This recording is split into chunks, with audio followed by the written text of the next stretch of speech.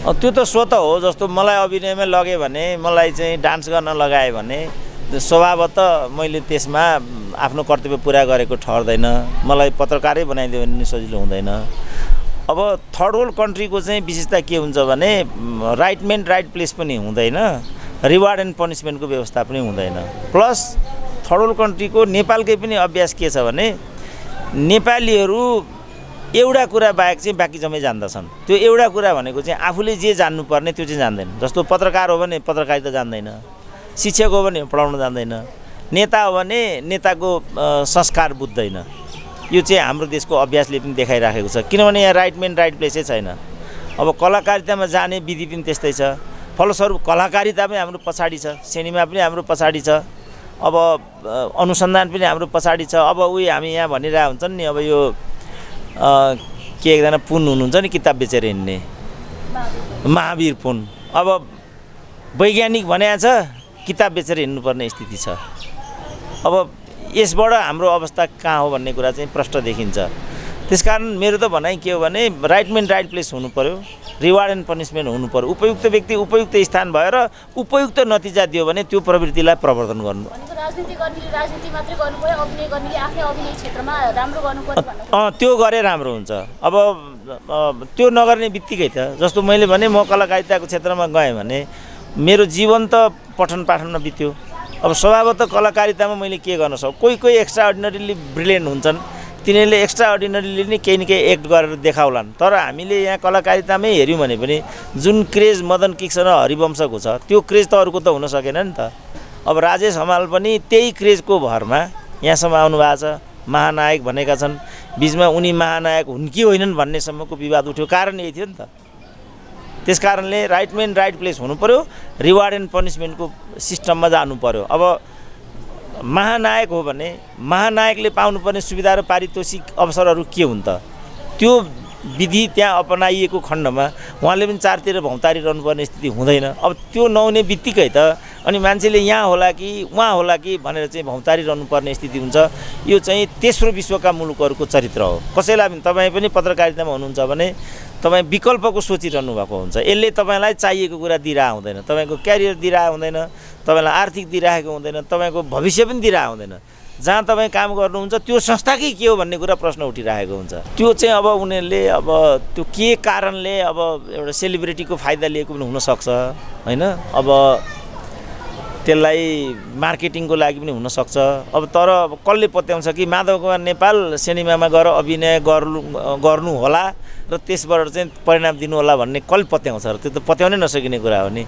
अब त्यो खालि एउटा स्टन्ट मात्रै हुनसक्छ। त्यसको अर्थ मैले त्यस्तो केही पनि देखाएको छैन। यसको स्थायित्वको बारेमा त जोडकोडहरू राख्न नसकिने होइन, तर अस्थिरताले चाहिँ प्रशासनिक बन्दोबस्त, विकास निर्माण, राजनीतिक स्थायित्व सबै कुरामा चाहिँ घातक असर पार्ने हुनाले यो काम नगरियोस् भन्ने हाम्रो पक्ष हो। त्यसकारण हामीले के भनेको भने सुरुदेखि नै मेरो आफ्नो चाहिँ भनाइ के थियो भने यसमा ठुलो दलको हैसियतले काङ्ग्रेस, त्यसपछि सेकेन्ड लार्जेस्ट पार्टीको हैसियतले एमाले, उहाँहरूले चाहिँ सत्ता साझेदारी गरेर अनि शासन प्रशासन चलाए हुन्छ भन्ने हाम्रो कुरा यो थियो।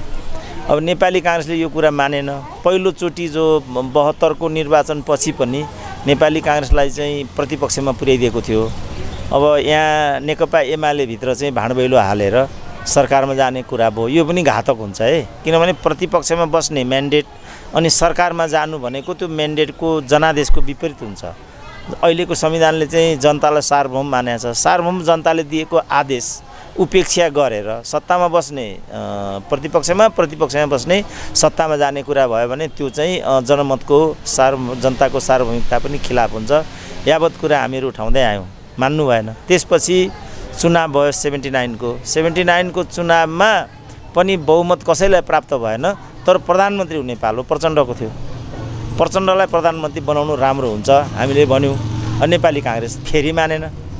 अब प्रचण्ड पल्टुराम भएर फेरि ओली बैठामा पुग्नुभयो। फर्केर आउँदा काङ्ग्रेसले ढोक्सको थापिसकेको थियो। त्यो थाप्नु पनि आवश्यक थिएन, राजनीति बिग्रिँदै गयो। त्यसपछि प्रचण्ड फेरि जम्प गरेर ओली बैठामा पुग्नुभयो। यसको चाहिँ रहस्य हामीले अहिलेसम्म पनि बुझेका छैनौँ। यसले के देखाउँछ भने नेताहरू चाहिँ राजनीतिक स्थायित्वको पक्षमा छैनन्। अब पदकै कारणले होला, स्वार्थकै कारणले होला, विदेशी चलखेलको कारणले होला, यी भन्दा अरू कारण त यसमा पक्कै पनि छैनन्।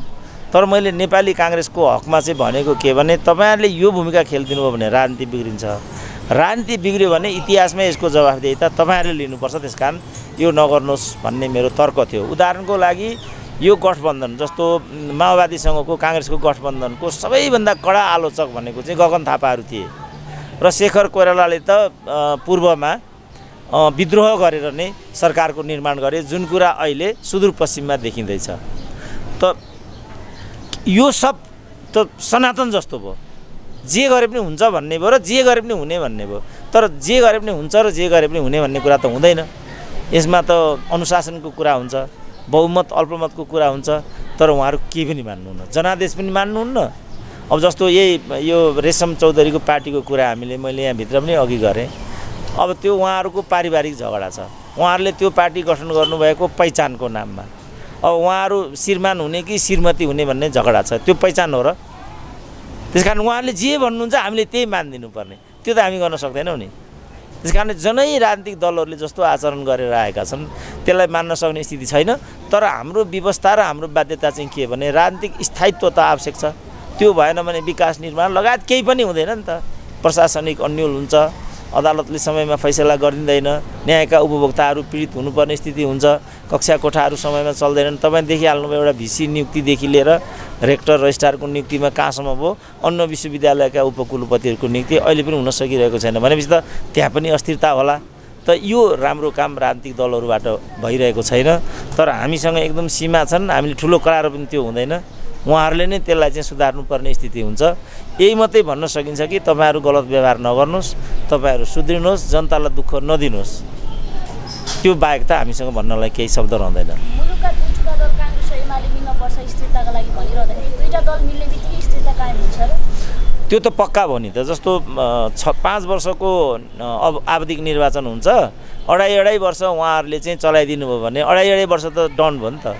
अब अहिले त अब ठुलो बाहिर छ, अब साना दलहरूको चलखेल यहाँ भइराखेको छ।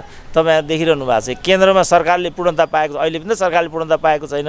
अब सुदूरपश्चिममा झगडा भइसक्यो। अब केन्द्रमा समाजवादी यही गठबन्धनमा छ, ऊ तल अर्कोसँग उसले गठबन्धन गरिसक्यो। अब योभन्दा चाहिँ घिनलाग्दो अस्थिरताको नमुना त के हुनसक्छ? कदाचित कांग्रेस र एमाले भइदिने हो भने कुनै ठाउँमा प्रदेशमा कांग्रेस एमालेबाट बहुमतको स्थिति आएर भने तेस्रो दलबाट समर्थन लिएर भए पनि एउटा तुलनात्मक कम अस्थिरता त्यो त अपेक्षा गर्न सकिन्छ।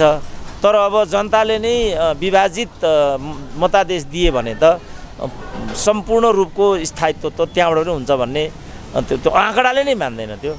तर हाम्रो सुझाव चाहिँ के भने तपाईहरु त्यसो गरिदिनुहोस् न, त्यो गर्यो भने तुलनात्मक स्थायित्व हुन्छ भन्ने हाम्रो आकांक्षा मात्रै हो।